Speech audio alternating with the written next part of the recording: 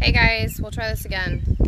I took it off of wireless because when the kids and I went live with, Wi-Fi, we're just at the range of our router reach, so it bounces from cell to Wi-Fi and gives you crap signal. Anyway, hello, happy Thursday. We thought we'd come out when it's not 100 degrees. I think my band registered 100 degrees, and give you guys an update on our Cornish crosses. If you didn't catch, we actually skipped week 2 and went straight to week 3. But when we, hey Jariah, we got some Cornish crosses, and we are going to try to raise some broiler chickens, but week 2 was super boring. If you didn't catch week 1, scroll back a little ways, and basically we gave you the rundown of, we had a baby pool set up.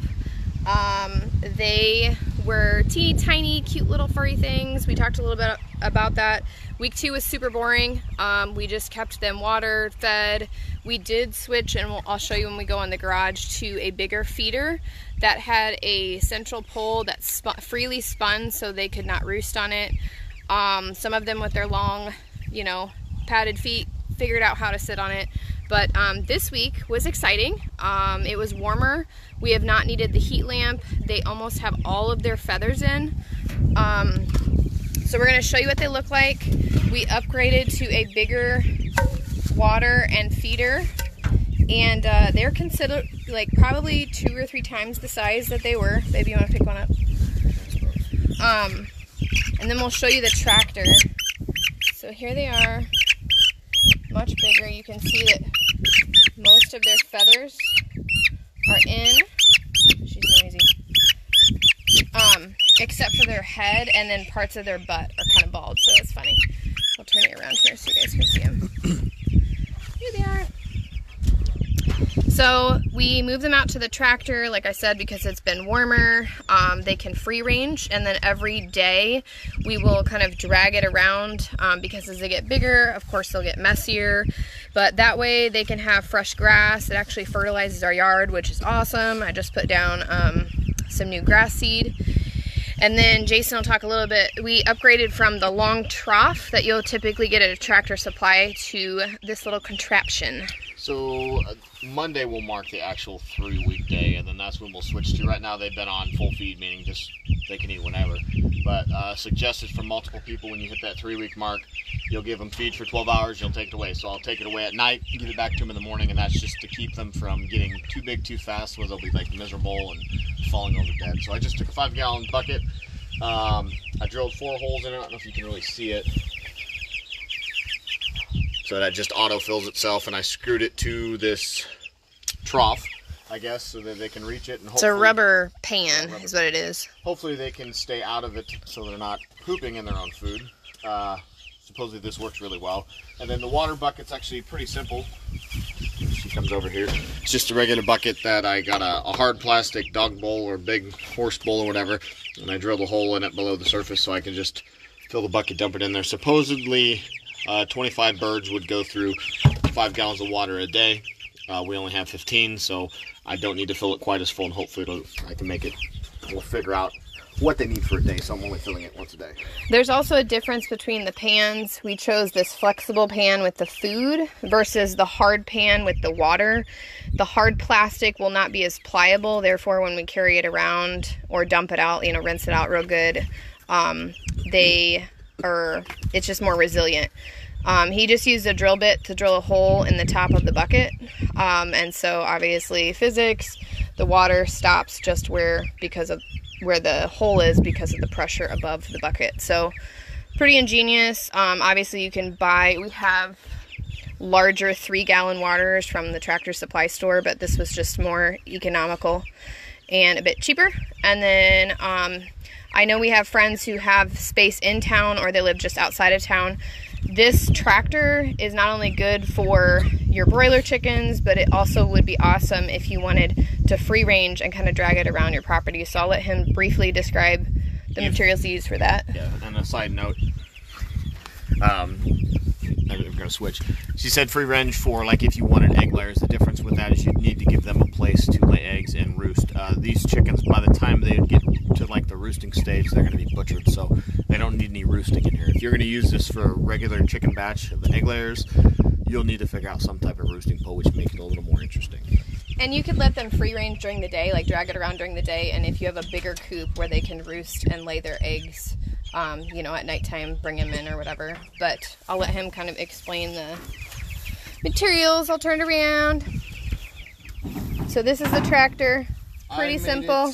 I made it 8 foot by 5 foot, and I made it 2 foot tall. 2 foot tall was just ideal for the hardware cloth. I didn't have to buy more than one, and that's this wire here. It's actually wire. I don't know why they call it hardware cloth. If you live with predators, I would highly recommend hardware cloth over chicken wire, and I can speak from experience.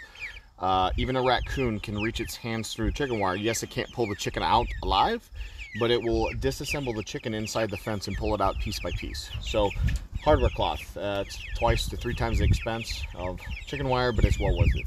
So I just used 2x4s, ripped them down so it really doesn't take that much lumber. Obviously put it on pins so I can raise it and access everything.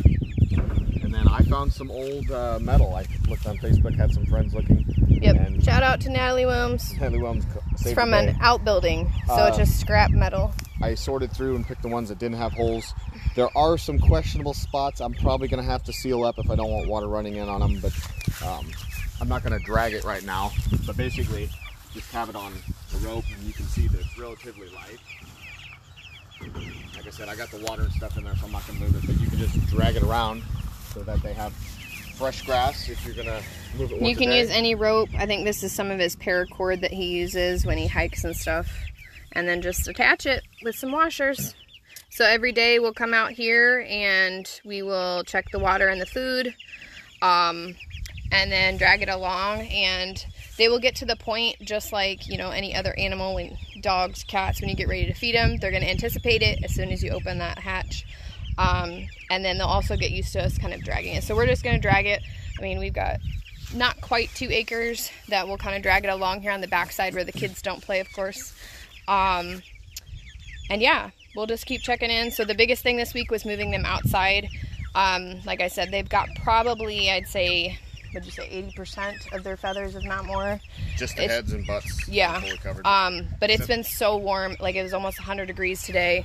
And then at nighttime, it hasn't gotten below 60 degrees. The biggest thing is, when I've read and done some research on the tractors, is if you get rain, which that's why more than 3/4 of it is covered, is if you get rain, their feathers get wet, they don't dry well, they can actually die of hypothermia. So if it does rain, we'll either transport them inside, drag it to a space of cover, or put something they can roost on. If we get heavy rain, regular rain, not a big deal, but if we get heavy rain, that'll soak up.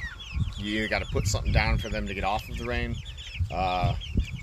Or they could, like you said, they can get hypothermia and die. They're so funny to watch, though, guys. It's really entertaining. If you've ever watched one before, they found the clovers, like the white or the pink clovers, and they're fighting over a feather the other day, chasing each other. So they're a hoot, but they're doing amazing. We did lose one. Why did we lose it, babe? We have a very loving child, 3-year-old, who thinks that they are baby dolls, and she just squeezes them a little too hard. Well, see, Mom was doing landscaping, and she found worms, an earthworm, and tried to hand feed the earthworm to the baby and killed it. I think she smashed its face. Last thing we're going to show you real quick, I don't want to keep this super long, is we also showed you that 2 weeks ago we started having some broody mamas in our layers. Ironically enough, I'll let Jason be the cameraman. Ironically enough, both of our golden laced hens are the ones that are broodiest. So, something that we do is, I marked them 2 weeks ago. I really try to let nature take its course and let them sit on them. I don't like to mess with them, but I do like to candle them with a light just to see which ones are fertilized, which ones are not. You can typically see if there's blood lining or a big area that's really red, then something has happened, the chick has passed. You can also tell after a period of time, like 2 to 3 weeks, if it has stalled growing, meaning the air sac. You have your egg, there's an air sac on the bottom, the white, and then the yolk, which is a darker area. I'll show you a couple of them. But we are getting close. Within this next like 4 to 8 days, we should be having some hatch, and then we'll let Mama kind of sit with them for a while. But they will actually They can turn, or other chickens might attack them, so we will separate them. So what's cool and different about which you can see that we're gonna piss them off now, but yeah, I'll actually do these. One mama, this is a golden lace. They're really pretty birds. I think you've probably seen them before. And then the other one's over here. Don't ask me why she's in the poop catcher tray, but that is where she moves some eggs, and yeah, she refuses to sit on them anywhere else. So what's cool about she gets really pissed off when you take an egg.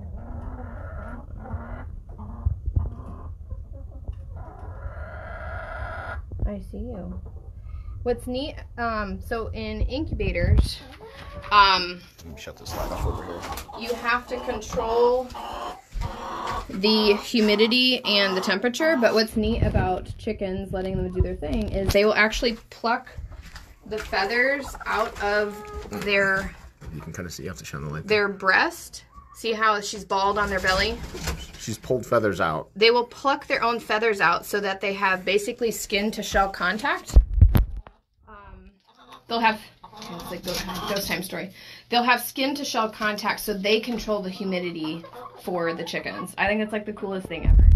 So anyway, this was one of our first eggs. You can see the mark that I have on it. It's from the 11th. So we're coming up on this weekend anytime they're due. I marked the original air sac, and then each week it kind of progresses as the embryo feeds off the nutrients. So then what's cool is you can candle it. Let me see if I can get the lighting here. Come over here for a second. A little more dark. Yeah, a little darker. It's difficult to tell on the camera.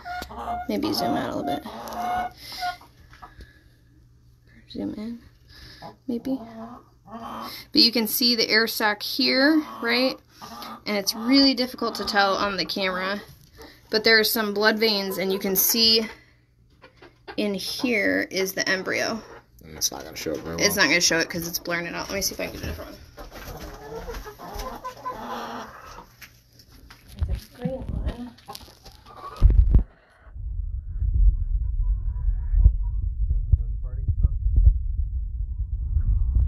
Yeah, our chickens are very, why is my light on?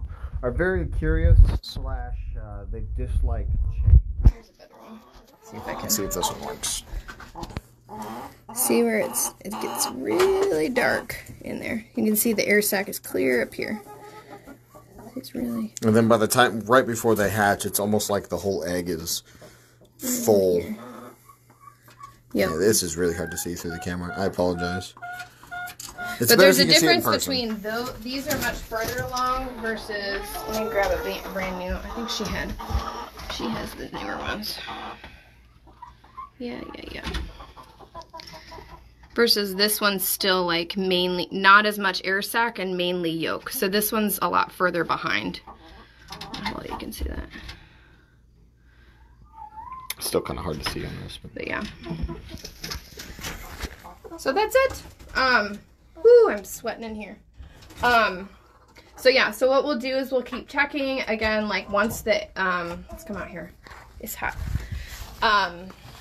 Once the chicks hatch, mom's breast, like I said, with the humidity and stuff, they'll fluff up over a period of a few hours. Look at the humidity. Fluff up like my hair.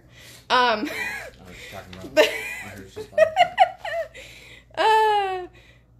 Lacey, way to go. I feel like we just keep building bird cages and breeding. Oh, that'd be so fun to breed quail. Yeah, this is our first time doing broilers. We wanted to do it last year. We've had birds for 5 years, 6 years or something. But what we've noticed already is they're really way more simpler. More simpler? That's not a word. They're more simple than like egg layers, because egg layers stay at that stupid, fragile stage for what seems like ever. Yep. And these broilers, 2.5 weeks, and we kick them outside. So. Yep. But yeah, so we'll have them with Mama for a little while, and then we'll probably separate them and put it under a heating lamp. Ooh, do I get to show my toy? Oh, I was going to show you guys, this was the other feeder. We have to clean it up for the chicks, but, so we originally had the feeder that had the holes in it that you can get at Tractor Supply in our baby pool with our little water. But this is the one that kind of freely spins. And it's just a bigger tray because as they get bigger, their heads won't fit through that hole. So I want to say this was like $4 to $6 at the Tractor Supply store or something. And then Jason, super proud. So the other thing we were talking budget-wise and stuff. We've heard from people that plucking chicken feathers sucks. By hand sucks, especially if you're doing like more than a dozen. And I don't know about you guys, but I'm kind of lazy when it comes to manual labor. If there's a way to get around not having to do it, I'm all about that. But I wasn't going to spend $700 on a plucker, and I wasn't going to drop $50 on plucking fingers that I still had to build a plucker for. So I had basically everything else. I needed you to flip around if you want. I had everything here with the exception of I didn't have enough of these bungees, so I sent Hannah to buy me a couple of them. And basically, I made my own. I did a little. Said this would work. I'm not going to turn it on for you now, but basically, I didn't know what I wanted to use for a motor. But if I got guys, this is like Redneck City, hey, and for those that know us, this is just comical because I went to Menards on a solo trip, mind you, which was glorious. It's kind of like going to the grocery store without children, only you get to like look at everything you want to buy for your dream home. Like our date nights are at Menards. And I ended up spending, I think $10 was what I spent on some plastic bungees, and we already had everything else at the house to make this plucker. Mind you, if you have some sort of gear or something, but he rigged his belt sander I have a belt up sander. to a platform. So when you turn it on, the fingers will... I'll let him explain it. So the hardest part was getting these stupid bungee. That was a pain. But anyways, I had an old bar. I don't even know what this is from. I think it's an old bar clamp that doesn't work. And of course, I always have wood laying around, if you can see. Then there's my canoe. But I have a belt sander that I don't necessarily use much anymore. It's still usable because I didn't destroy it. But I have a big belt sander that I got from my grandfather. But I took one of the long belts from that and I cut it in half so it would fit on this belt sander. Made a wooden gear. It's not tensioned right now because we're not going to use it for a while. But this would work. And then I built a wooden gear because this is actually ratioed to the right speed that I want for this to turn. So I didn't have to get any gears to gear it down from like a big motor. But anyways, it'll just spin. And then we'll just hold the chicken. And I can lock and it'll pluck the chicken after you scald it. This has a lock on so I can lock it on, or we have a step foot pedal extension cord that I can shut it off if I want to control it by my foot. But if this works as well as everyone else says it works, then...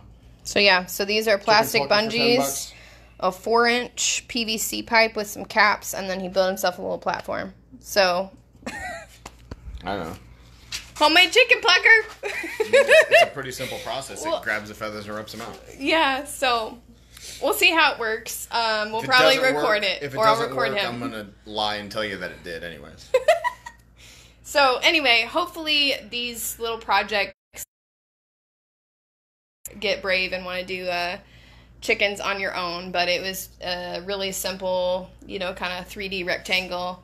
We did 3/4 of it metal, and then the other part was hardware or wire. Hardware cloth. Hardware cloth. But it's what? It's metal wire. But good luck finding it because most people are doing crafts now, and it's sold out. Actually, a lot of people are using hardware cloth with, they're making trays and putting it in the bottom, and then they're rinsing their vegetables off in it to catch all the dirt and everything like that, which is super clever too. But anyway, biggest thing this week.